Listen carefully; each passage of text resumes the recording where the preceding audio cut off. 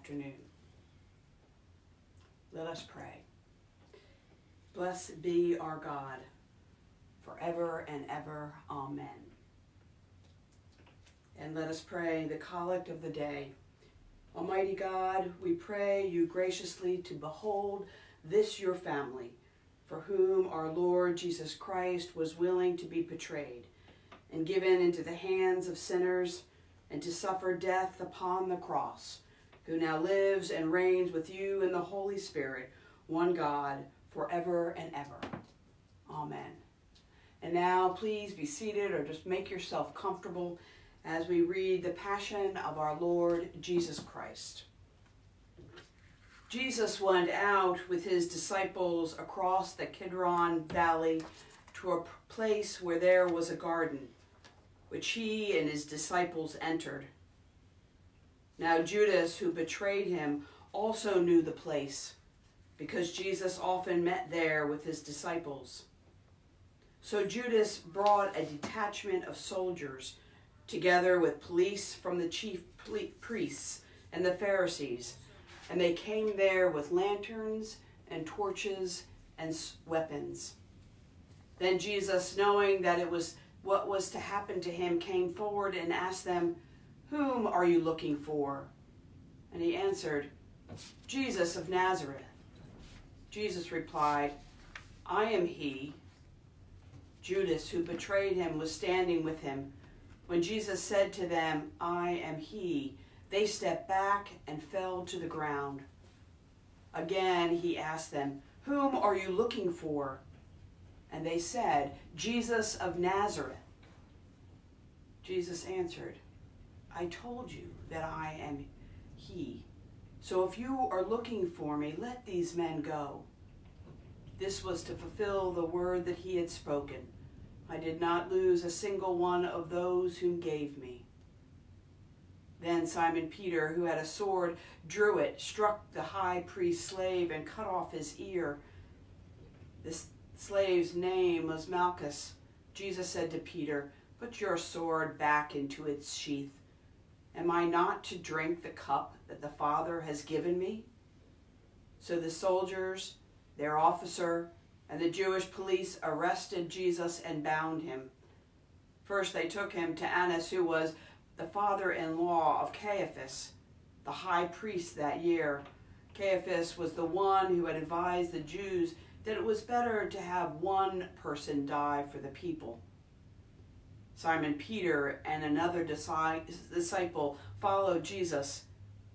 Since that disciple was known to the high priest, he went with Jesus into the courtyard of the high priest, but Peter was standing outside at the gate.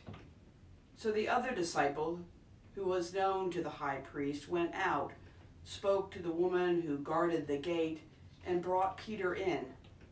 The woman said to Peter, "Are you not also one of this man's disciples? Are you?" He said, "I am not." Now the slaves and the police had made a charcoal fire because it was cold, and they were standing around it and warming themselves. Peter also was standing with them and warming himself. Then the high priest questioned Jesus about his disciples and about his teaching. Jesus answered, "I have spoken openly to the world. I have always taught in synagogues and in the temple where all the Jews come together. I have said nothing in secret. Why do you ask me? Ask those who heard what I said to them. They know not what I said."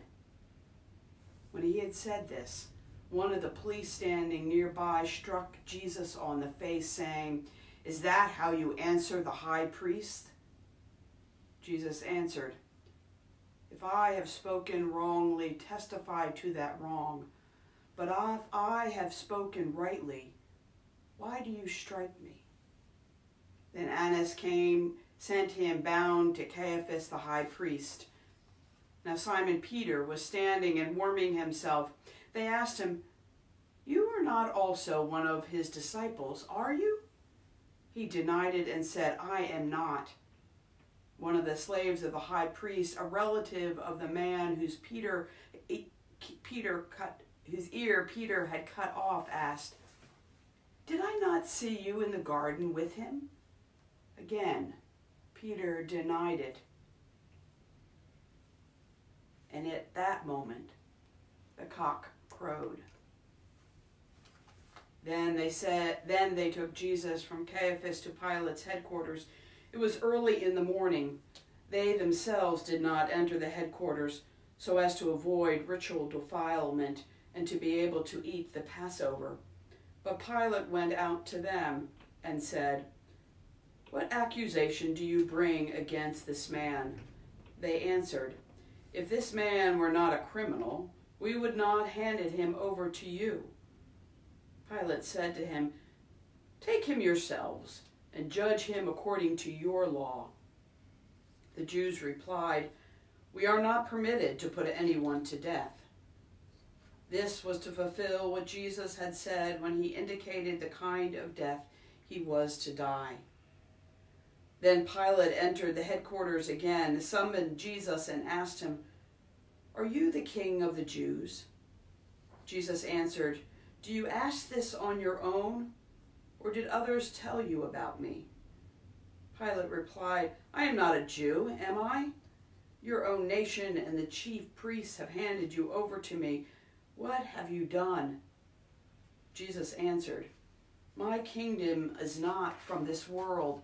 If my kingdom were from this world, my followers would be fighting to keep me from being handed over to the Jews. But as it is, my kingdom is not here." Pilate asked him, "So are you a king?" Jesus answered, "You say that I am a king. For this I was born, and for this I came into the world, to testify to the truth. Everyone who belongs to the truth listens to my voice." Pilate asked him, "What is truth?" After he had said this, he went out to the Jews again and told them, "I find no case against him, but you have a custom that I release someone for you at the Passover. Do you want me to release for you the King of the Jews?" They shouted in reply, "Not this man, but Barabbas." Now Barabbas was a bandit. Then Pilate took Jesus and had him flogged, and the soldiers wove a crown of thorns and put it on his head, and they dressed him in a purple robe. They kept coming up to him, saying, "Hail, King of the Jews," and striking him on the face. Pilate went out again and said to them, "Look, I am bringing him out to you to let you know that I find no case against him." So Jesus came out, wearing the crown of thorns and the purple robe. Pilate said to them, "Here is the man." When the chief priests and the police saw him, they shouted, "Crucify him! Crucify him!" Pilate said to them, "Take him yourselves and crucify him. I find no case against him." The Jews answered him, "We have a law, and according to that law he ought to die, because he has claimed to be the Son of God."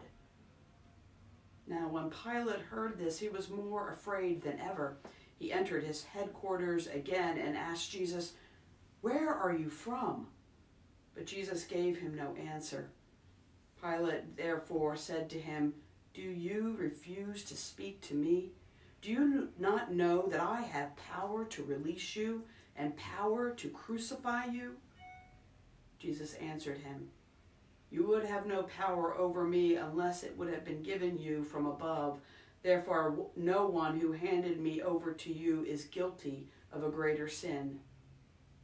From then on, Pilate tried to release him, but the Jews cried, "If you release this man, you are no friend of the emperor. Everyone who claims to be a king sets himself against the emperor." When Pilate heard these words, he brought Jesus outside and sat on the judge's bench at a place called the Stone Pavement, or in Hebrew, Gabbatha. Now it was the day of preparation for the Passover, and it was about noon. He said to the Jews, "Here is your king." And they cried out, "Away with him! Away with him! Crucify him!" Pilate asked them, "Shall I crucify your king?" And the chief priests answered, "We have no king but the emperor." Then he handed him over to them to be crucified. And so they took Jesus, and carrying the cross by himself, he went out to what is called the place of the skull, which in Hebrew is called Golgotha. There they crucified him, and with him 2 others, one on either side, with Jesus between them. Pilate also had an inscription written and put on the cross. It read, "Jesus of Nazareth, the King of the Jews." Many of the Jews read this inscription because the place where Jesus was crucified was near the city, and it was written in Hebrew, in Latin, and in Greek. Then the chief priests of the Jews said to the Pilate, "Do not write the King of the Jews, but this man said, 'I am the King of the Jews.'" Pilate answered, "What I have written, I have written." When the soldiers had crucified Jesus, they took his clothes, divided them into 4 parts, one for each soldier. They also took his tunic. Now the tunic was seamless, woven in one piece from the top. So they said to one another, "Let us not tear it, but cast lots, for to see who will get it." This was to fulfill what the scripture says. They divided my clothes among themselves, and for my clothing they cast lots. And that is what the soldiers did. Meanwhile, standing near the cross of Jesus were his mother's sister Mary, the wife of Clopas, and Mary Magdalene. When Jesus saw his mother and the disciple whom he loved standing beside her, he said to his mother, "Woman, here is your son." Then he said to the disciple, "Here is your mother." And from that hour the disciple took her into his own home. After this, when Jesus knew that all was now finished, he said, in order to fulfill this scripture, "I am thirsty." A jar full of sour wine was standing there, so they put a sponge full of wine on the branch of hyssop and held it to his mouth. When Jesus had received the wine, he said, "It is finished." Then he bowed his head and gave up his spirit. Since it was the day of preparation, the Jews did not want the bodies left on the cross during the Sabbath, especially because that Sabbath was a day of great solemnity. So they asked Pilate to have the legs of the crucified men broken and the bodies removed. Then the soldiers came and broke the legs of the first of the other who had been crucified with him. But when they came to Jesus and saw that he was already dead, they did not break his legs. Instead, one of the soldiers pierced his side with a spear, and at once blood and water came out. He who saw this has testified, so that you also may believe. His testimony is true, and he knows that he tells the truth. These things occurred so that the scripture might be fulfilled. None of his bones shall be broken. And again, another passage of scripture says, "They will look at the one whom they have pierced." After these things, Joseph of Arimathea, who was a disciple of Jesus, though a secret one, because of his fear of the Jews, asked Pilate to let him take away the body of Jesus. Pilate gave him permission, so he came and removed the body. Nicodemus, who had at first come to Jesus by night, also came, bringing a mixture of myrrh and aloes weighing about 100 pounds. They took the body of Jesus and wrapped it with spices and linen cloths, according to the burial custom of the Jews. Now there was a garden in the place where he was crucified, and in the garden there was a new tomb in which no one had ever been laid. And so, because it was the Jewish day of preparation, and the tomb was nearby, they laid Jesus there.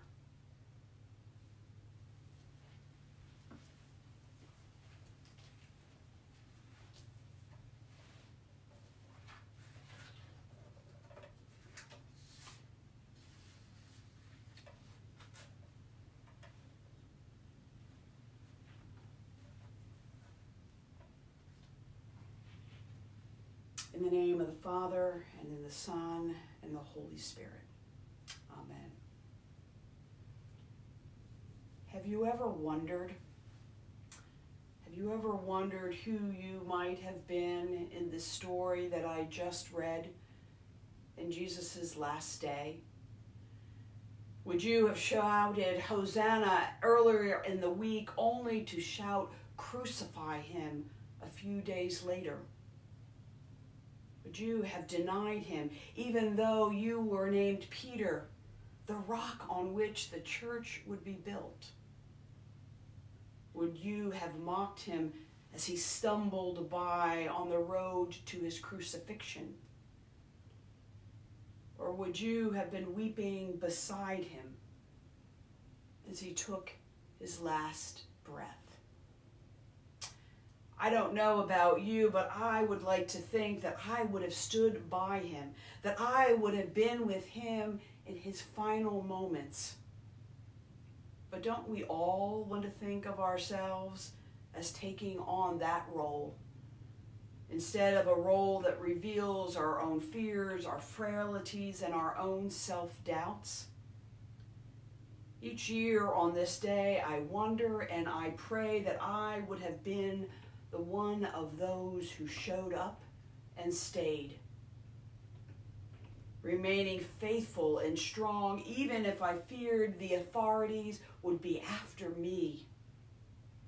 But if I'm honest with myself, I could easily have been one of those who walked away silently, hoping not to be noticed, slinking back into the shadows of society. This is a Good Friday like no other, and maybe it is a perfect Good Friday as we all stand in this midst of a pandemic, in the midst of our own isolation, sectioned off from the world, in our own little worlds, away from the family and friends that we love. Maybe some of us are feeling that same isolation, that same sense of abandonment that perhaps Jesus felt. You know, showing up is important. Being present with others in times of crisis can be a calming balm for those who are grieving. But it is difficult just to show up. Because although it doesn't require anything of us, we often want to crowd our presence with words of advice, with chatter, with idle talk, with activity, when all that is needed is us, our true self, our heart, our love, and our prayers. Nothing less, but nothing more. Being present in this manner is difficult. It may reveal our own fears, our own doubts, our own insecurities, but that is what it means to be present with one another. Recently, I heard someone say, and I quote, "Life is not defined by what we let go, but by what we let in." What we let in, what we walk towards, what we open ourselves up to. It must have been difficult for those few who stayed with Jesus until his last breath and beyond, to walk towards the cross and not hide from it. To watch the gruesome death of a son, a loved one, would have been too much to bear for most. But they did show up, and they did remain, and they prayed silently, and they wept. They let their heart be broken open so that the one who was truly suffering knew he was not alone in his final hours. As we live in this new time, a time that is still unfolding, a time that is so uncertain that we don't know when it will end, those who have God's light to share need to show up in ways they may have never imagined. Now, with our own limitations to do what we have always done, we must create new ways to be present, to let in new life, not to let it go, to walk towards it, not away from it. May we learn from this worldwide pandemic that Jesus' sacrificial love is what will fuel our hearts towards change for a better world. Not fear, not isolation, not finger pointing that surrounds us. May we be open to hearing God's voice beckoning us towards sharing our light by showing up and being still, and giving room for God's grace to be present and felt by us and others. May we not be afraid to pray silently or aloud for and with others, including the stranger and even our feared enemy. God's light of light is being revealed each and every day, even in this dark day, because we are promised that death does not have the last word, nor does COVID-19. No, tomorrow will come and we will celebrate in Jesus' resurrection, and sometime soon, I promise you, we as a community of faith will gather together in our sacred space, raise up our voices in thanksgiving and praise, and to sing and pray and be with one another, knowing that we have become better messengers of God's dream for a better world than we were before our mandated isolation. But to rejoice on Easter morning, we still must be willing to show up, be present in this current sorrow of Jesus on the cross and our current health crisis. We not to close it off, not let fear and darkness shroud our world. No, darkness does not get the last word. Love must be the last word. And it will if we show up. Amen.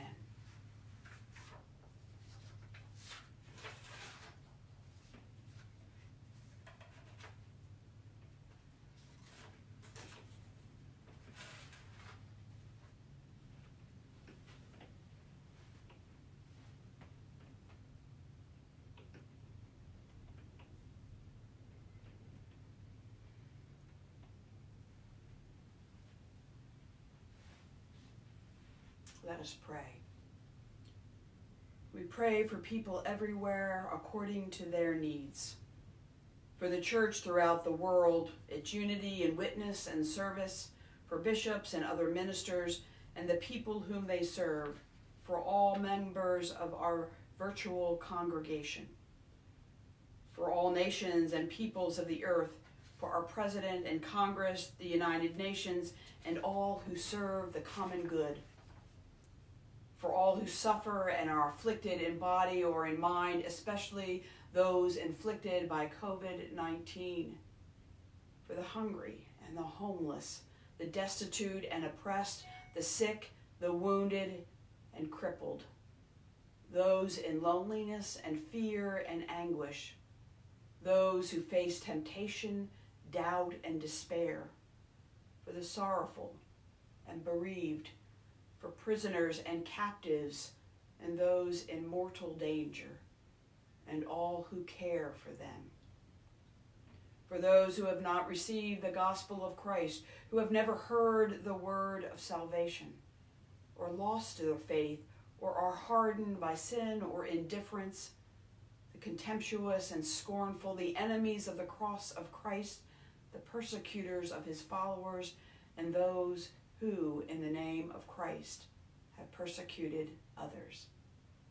Amen. And now let us take a few moments of silence.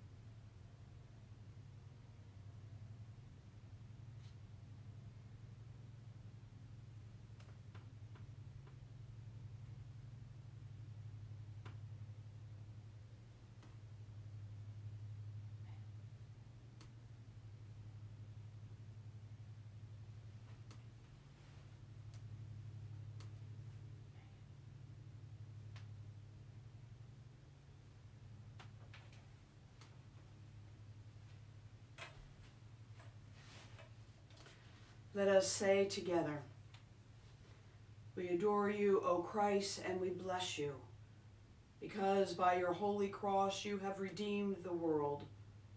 If we have died with him, we shall also live with him. If we endure, we shall also reign with him. We adore you, O Christ, and we bless you.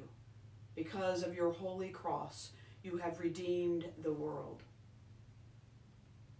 Lord Jesus Christ, Son of the living God, we pray you to set your passion, cross, and death between your judgment and our souls, now and in the hour of our death.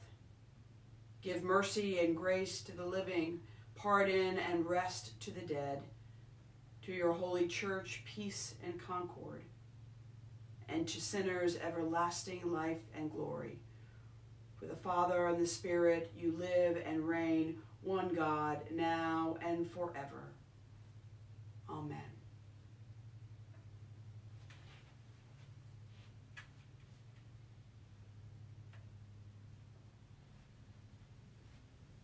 We now will remain here in silence for a few moments longer, as long as you need.